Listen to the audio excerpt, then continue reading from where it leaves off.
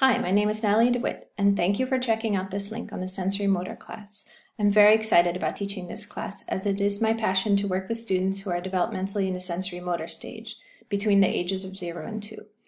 We'll discuss learning routines for 3 different stages based on Millie Smith's sensory learning kit. The first stage is attention, where we work on getting the students interested in their surroundings. The second is exploration, where we work on getting the students to explore specific items. The third is function, where we work on teaching the function of specific objects.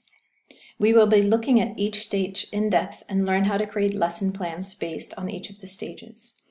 There will be case study videos and discussions, as well as typical lectures and quizzes. We will also work on creating specific IEP goals to go with these stages. I have worked with students of all ages in this developmental milestone, and the focus of this class will include how to adapt materials for every student, including older students. I hope you will enjoy the class. Thank you.